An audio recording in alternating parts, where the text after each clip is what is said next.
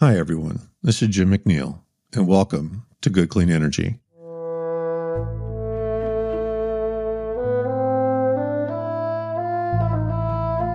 So years ago, I went to a mentor of mine, and I told him about a challenge I was having.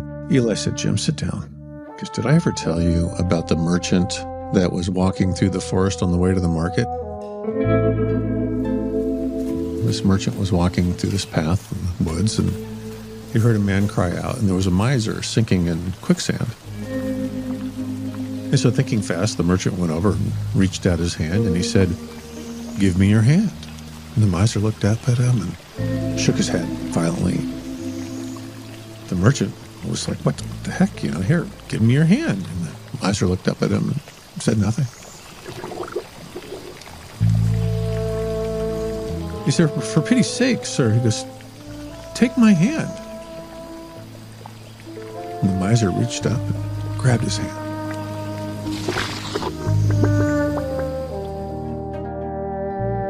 So Eli looks at me and goes, "Now do you understand? The miser's not going to give you anything. All he can do is take. It's all in the way you present it."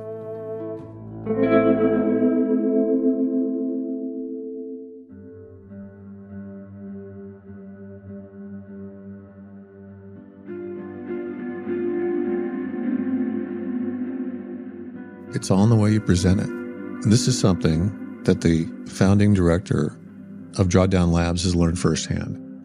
Walking into a boardroom, trying to convince leadership that it's in the best interest of the corporation to drive towards net zero. Today we're joined by co-founder of Drawdown Labs, Jamie Alexander.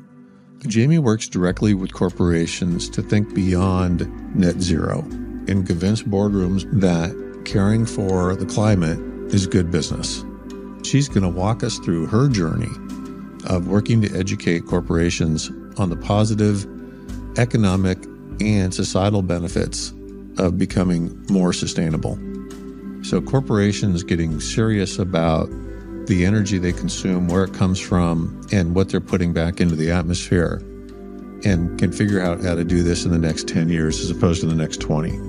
We learned in today's conversation that 75% of the emissions that need to be cut in this decade. So having a 2050 net zero initiative is not terribly useful or productive. Having a goal to get there by 2030 is a hell of a lot more applicable.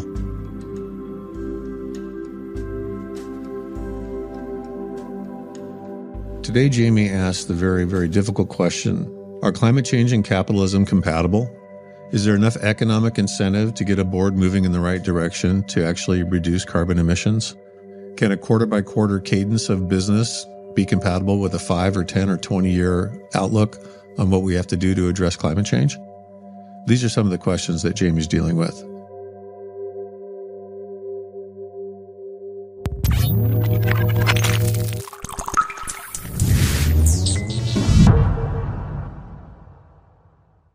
Jamie, it's a pleasure to have you here today. It's great to be with you, Jim. Thanks for having me. You bring with you such an unlimited list of topics. I mean, if you look at Drawdown, which is the New York Times bestseller that was put together by a broad team of researchers, it's a bit of a how-to positive manual of how to deal with climate change, is it not? Yeah, I'd say it's the comparison we make is it's sort of the nouns. It's sort of like the what we need to do about climate change in one place. And then our work since then has been focused on the how. So how do we bring those things into the world at scale? So one of the top things on the list of Drawdown was really dealing with emissions, right? That's, I think, number one paramount on the list. Absolutely. So what role does your organization play in dealing with that number one priority item? Yeah, so our early work really looked at, okay, we need to address the sources of emissions, right? So reduce and avoid the sources of emissions. And that's job number one, priority number one. And then we also need to support the sinks, the things in nature, in forests and in the ocean that absorb a lot of that CO2 that we're putting into the atmosphere. And then the third category is sort of look at broader societal changes that will indirectly and in the longer run help us reduce emissions. So those were sort of the three broad areas, but reducing and avoiding emissions in the first place is job number one. And what was the impetus behind the entire Project Drawdown initiative?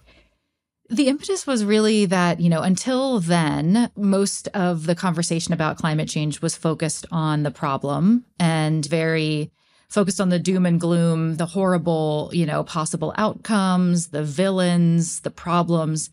And it was sort of an effort to say, yes, it does look very bad. And let's look at what the solutions are that we have to address it. And so we really undertook a global research project, working with, researchers around the world, indigenous tribes around the world, looking at what solutions, what practices, what technologies, what wisdom, kind of already existed in the world. And are those solutions sufficient to address this problem? And we ended up determining that, yes, we have all of the solutions we need to address this problem and to limit global warming to 1.5 degrees Celsius. And now it's a matter of scaling them. And so our effort was really to say, yes, it's bad, but we have the solutions to address it. Jamie, in taking on this role as the leader of Drawdown Labs, what did you discover once you were in the driving seat that was different than what you thought you were going to encounter when you started? That's such a great question. So the focus of my work has really been to say, okay, we put all of these solutions into the world, but they're not scaling quickly enough and we're losing time. And so we need to look at tapping some of the biggest actors in society, the biggest levers in society to scale these solutions as quickly as humanly possible. And so my work is really, working with corporations and investors to help guide the deployment of capital. What climate solutions, to your point earlier, Jim, not all climate solutions are created equal. Some are much more impactful and will help us see much more dramatic reductions in emissions more quickly than others. And so I think the aha moment for me was, this isn't like a scattershot approach. We need to do a lot of things, but we can be much more strategic with our money and with our action and with our activism and business practice to kind of get money and corporate effort and emissions reductions in strategic areas. And until recently, I don't think that has been fully understood, that we really need to rally around some key solutions if we want to see the reduction in emissions that we need to see this decade to stay within, our chances of limiting warming to 1.5 degrees Celsius. And so the aha moment for me was just, wow, we don't have to be sort of throwing spaghetti at the wall. We actually can use the science and what the atmosphere is telling us to guide and get laser focused about where these big actors use their clout and resources. Well, it seems to me that the atmosphere is speaking increasingly with a very, very loud voice. Right. It's getting quite hostile and angry. I mean, the recent news is that we may cross the 1.5 degree threshold within the next 5 years. Yeah. And that's a lot earlier than people anticipated and even than most scientists anticipated. So there's a clear trumpet being played that says, hey, we got to do something about this. When you walked into the boardroom, I think I read that you kind of approached it the way I would, as somebody who believes that economics kind of drive behavior at the corporate level. Were you disavowed of that notion? I mean, did it change from what your perspective is saying, hey, here's a good business case for being climate aware? Did you find something else? I mean, the business case is important, but I don't know that it's enough. One of the sort of insights of our initial work in the Drawdown book was to say, what do each of these solutions cost? And then what is the return on investment of each of these solutions over the next, 5, 10, 15 years? And what we found was when these solutions are scaled at the level we need to, and they sort of displace business as usual, we will actually see a 5x return on investment over the next 20 years, which is much longer of a time horizon than we need to. But it makes a very clear and compelling case. And that doesn't even account for extreme weather events, for loss of productivity, for when employees have to stay home from work because of wildfire smoke or supply chains being disrupted or the healthcare costs associated with air pollution. It doesn't even account for those costs. And so when or their town is flooded. Or when you're exactly right. All of the things that we're already seeing. So the business case is very clear, but I don't know that it is sufficient to make the change that we need to see as quickly as we need to see it. Well, I think you previously asked the million-dollar question, is capitalism and climate change compatible, right? And you pointed out we're looking at a 20-year return, which is a 5X, which is a pretty good return on investment. But most public companies are thinking quarter by quarter, right? Right. So how do we bridge the gap between the long-term payback and the quarter by quarter death march that most public companies are on? To me, that really is the million-dollar question that we have to figure out. There's people who say capitalism cannot coexist in a climate safe world, but we don't have time to completely dismantle capitalism and build a new economic system in the next 7 years that will align with that, right? We need to use the resources inside the existing system we have. And that's really the goal of our program, is to acknowledge we're in this system and there are really influential actors in this system. And so how can we leverage the political influence, the financial influence, the human resources that these big actors have inside this system? How can we use that to accelerate climate solutions? Well, I think it really is a top question in the business philosophy category. My daughter asked me, just apropos of nothing last night, is it possible for you to have a company that isn't always growing, a successful company, a profitable company that's not always growing? And I said, well, as a public company, that's a tough thing to do because investors want earnings per share to increase on a regular basis and they want to get a return. If you're a $100 million company and you're putting $25 million down in profit every year and you're stuck at $100 million, that means you're losing share and you're going to be threatened by your competitors. If you're growing at the rate of inflation, then maybe that's okay, but you're still going to be losing share unless the market you're addressing is contracting. And then you're going to be losing share because it's getting smaller. And so these are not simply answered questions. Patagonia is a great example of an environmentally sound and observant company, but it's no mystery that they're privately held. Right.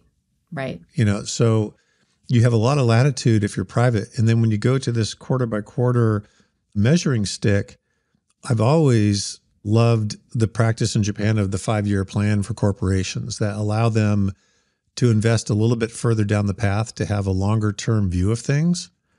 And if you look at, even our significant competitor, China, they're doing 5 and 10 and 15-year plans. Yeah. The United States doesn't do that. In fact, the Western world's not very good at that. So I think there needs to be a little bit of a mind shift, if you will, about how much more return you can get with a little bit more patience, right? Right. There's also so much possibility for new growth in new areas, right? So the 100 climate solutions that our Drawdown team of scientists and researchers looked at, we need to scale those and, we need business models to transform so that there can be growth in building the world we need. And that may mean that some products or some parts of the business may need to be phased out that are not compatible with a climate safe future. Our research is very clear that there is tremendous business opportunity inherent in building climate solutions for the world. And so some of the businesses that we work with them on looking at, okay, Google, for example, maybe in the past you used to use your technology to help oil companies drill more efficiently, but maybe in the future you need to pivot to using that technology to help identify where methane leaks are happening so that we can fix those. And so, I think there is, and the same thing is happening in big auto, these commitments to stop internal combustion engine cars by a certain date and commit to pivoting entirely to electric vehicles. I think these kind of shifts in the entire model of the business and ideally, maintaining that profit, but, really being able to kind of accelerate in new areas was one potential path forward. One of the sentences in Drawdown, deep in the book, I think towards the end that kind of drew my attention, that we can make more money solving these problems today and we can mitigate the impact it's going to have on the planet and the costs we're going to bear. But getting that across in a time frame that people can appreciate so that they could say, hey, this is a return that makes sense, that's going to be a huge challenge for you, right? Yeah, that is the challenge. It's not a data problem or a science problem anymore. We have interrogated this from all sides. We know that it makes more sense economically and in terms of our health and equity and, better quality of life. When we look at the climate solutions that we need to bring into the world, we know that that is of interest to pretty much everyone. And so I think the challenge now is making that case in terms of like what you might call like kitchen table issues. What does that look like for different industries or people in different jobs or people in different parts of the country? That's where it really matters in states, like what's happening in states and how we communicate to people in different livelihoods. I mean, I'm from a family of like coal miners in central Pennsylvania, where, I saw firsthand how when that industry and the steel industry in Pennsylvania went down, how detrimental that was. And I think we need to do a really good job of making sure that transition is done in a thoughtful way. Do you have a recent success story of how Drawdown Labs has helped a public company kind of walk through this transition?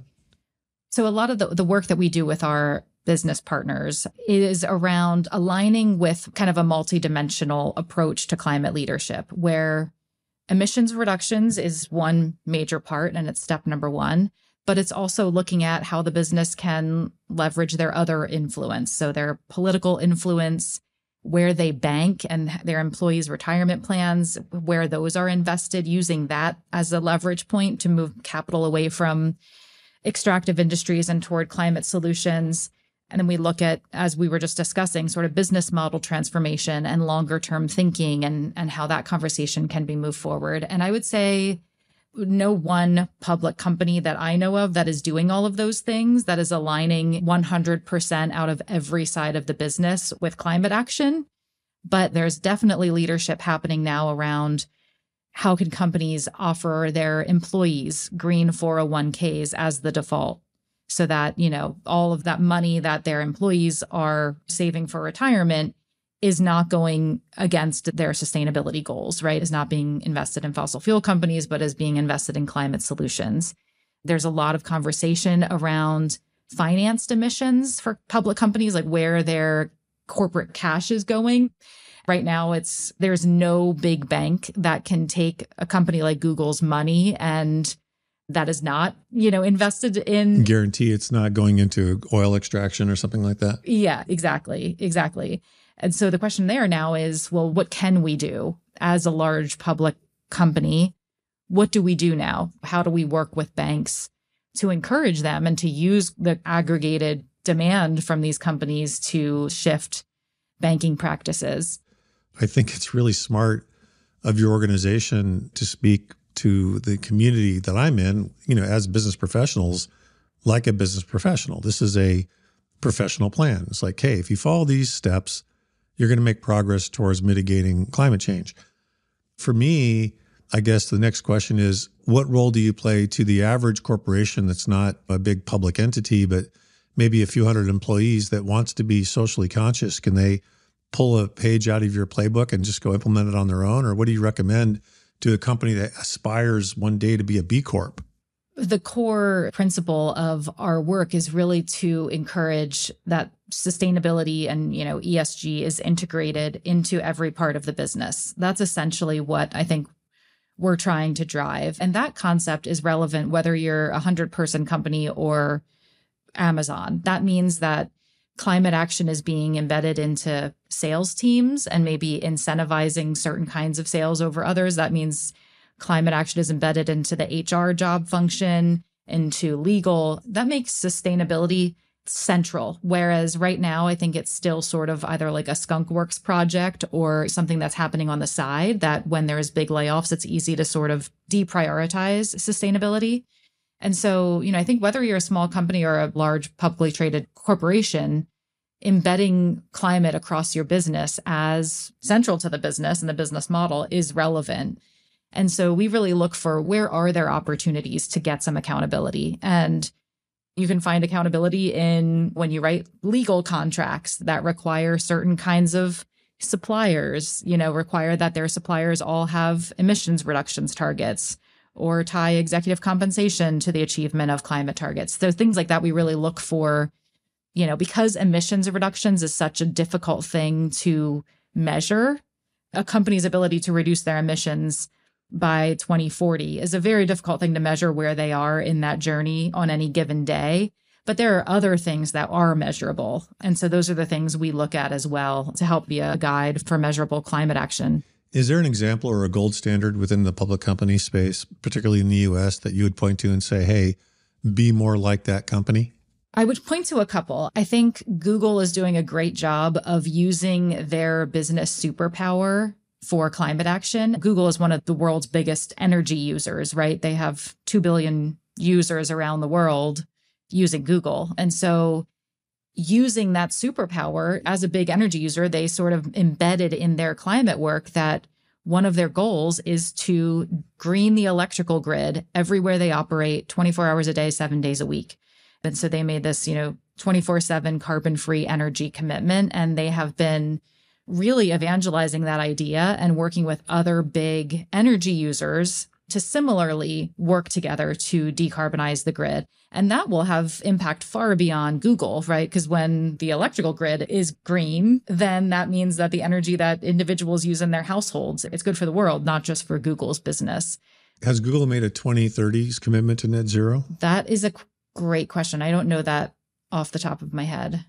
Because one thing you do know off the top of your head is that 75% of the carbon reductions that we need to make in this decade, right? That was a major finding of our work over the last year at Project Drawdown. It was sort of this moment of, holy shit, this isn't a 2050 conversation. If 75% of the action needs to happen this decade, we were way off in talking about this as a net zero by 2050 conversation, right? And that was a big miss of the science.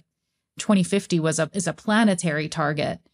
And then what happened was corporations were like, oh, okay, if that's a planetary target, let's make that our individual business target. But that's not how the planet works, right? We need everyone to cross the finish line by 2050 and the big emitters to get there much, much, much sooner.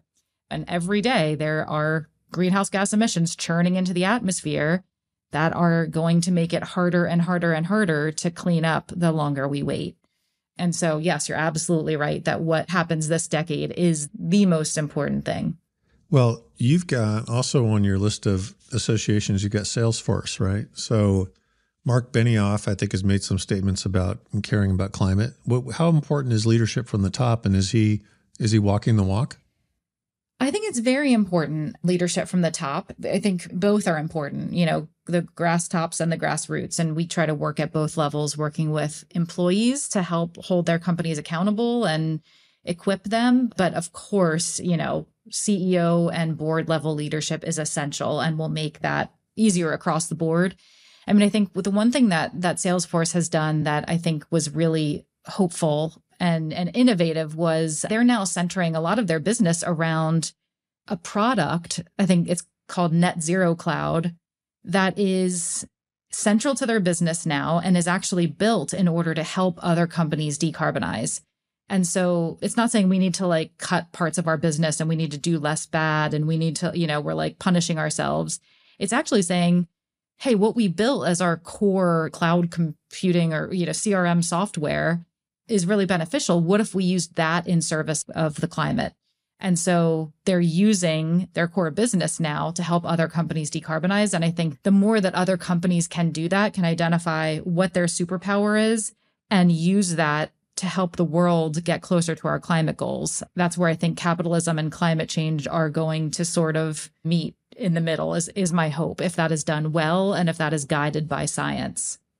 Yeah, I'm still struggling with this notion of you standing up in a boardroom of a publicly traded company that's got billions in profits and somehow convincing them to invest hundreds of millions, if not billions, into a net zero clean climate initiative. You've taken different approaches, right? Because I think you've heard that some of that logic falls on deaf ears, right? Yeah. So you want to mobilize the workforce, you want to build from the ground up inside of companies. What else do you recommend if you're an active employee inside of a company and you want to make a difference? What would you recommend to somebody? It's hard. I mean, I was very inspired by the work of the Amazon employees several years ago who started with a handful of people and said, wow, it's crazy that Amazon does not have any climate targets. This was before they made a big climate commitment. And they gathered 7,000 Amazon employees or more from across the business to write a letter to the board and say, we are shareholders in this company and retention matters and you having good talent matters and this issue matters to us. And here's what we would like to see Amazon do. And whether that was directly tied to them making their climate commitment, which happened just like a couple months after that board meeting, I assume there was a strong link there that the employee kind of pressure did accelerate Amazon's decision to do that. I'm not saying this is like a call to arms for employees to push their companies publicly, but I am saying that employees have a lot of power and they're not on the hook the way executives are to show return on investment. They're shielded from that. And so I think employees are a very powerful accountability mechanism.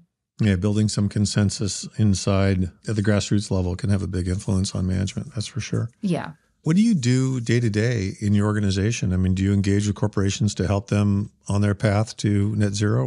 So I do a combination of strategy and then direct engagement with our business and investor community. You know, we bring our business partners together. We try to understand where there are pain points. We're working with all of them around aligning with this more expansive and sort of multidimensional approach to corporate climate leadership. And we look for opportunities where their aggregated voice can be impactful, whether that's around policy. You know, our business partners stepped up around the Inflation Reduction Act last year. We placed a full page ad in the New York Times calling on Congress to pass bold climate policy that many of our business partners signed on to. So we look for moments where we can aggregate the influence of the businesses and investors that we work with. You know, the great thing about Drawdown, you know, both the book and your organization is that you guys are super hopeful, that it's not dealing in catastrophe and, as you said, the doom and the gloom of what climate change could be, but rather what a healthy electrified planet could look like, right? And so through your eyes, what does 2035 look like? 2035, the 2035 of my hopes looks like walkable cities with mass electrified public transit that's free. Looks like every building being retrofitted and electrified and connected and a clean electrical grid. 2035 to me looks like the world has aligned around a just climate future and all parts of the economy are marching toward that future together, where there's not like villains and good guys. Whether you work inside of an oil company or inside of Salesforce or inside of a solar company, like we all have the same North Star and we have a game plan for the ultimate vision. And we have already like made significant strides toward that. But I think that's sort of like the surround sound future that I think we need, where everyone is sort of aligned around the same vision and we're all in this together. I just really appreciate that we now can have the conversation about capitalism and climate, whereas I feel like for a long time that has been sort of a third rail, not being able to talk about growth, not being able to talk about, you know, potentially phasing out some parts of a business that are incompatible. That is now a more becoming slowly more of a conversation. And I think that is the $1 million question. And we have to stop ignoring it and really face it head on and tackle it together. And so I really appreciate the opportunity to go there with you today. Yeah, I think the one sector where maybe it becomes a third rail topic is when you're getting into the oil business and being able to have a candid conversation about the positive impact that clean energy can have on the world's energy sector is a great conversation because, you know, we need to double the power production that we have today in the next 30 years. And there's a huge opportunity for Shell and Exxon and BP, who are amazing engineering companies, not just in terms of drilling oil, but building infrastructure, building power plants, building grid, all these different types of things. We're going to employ more people to electrify the planet than we will ever need to drill for oil. maybe there's a bigger piece of pie for you to participate in rather than the one you're hoarding. Exactly. I mean, I think that you just nailed it. I think that's exactly right. We need to figure out how to have more of those conversations and make that point much more compellingly than I think we've been able to do in the past. Well, Jamie, it's been a pleasure talking to you, and I really appreciate the work you do, and I think you guys have a great organization. Thank you so much. It's been really an honor to be here with you today, Jim. Thank you.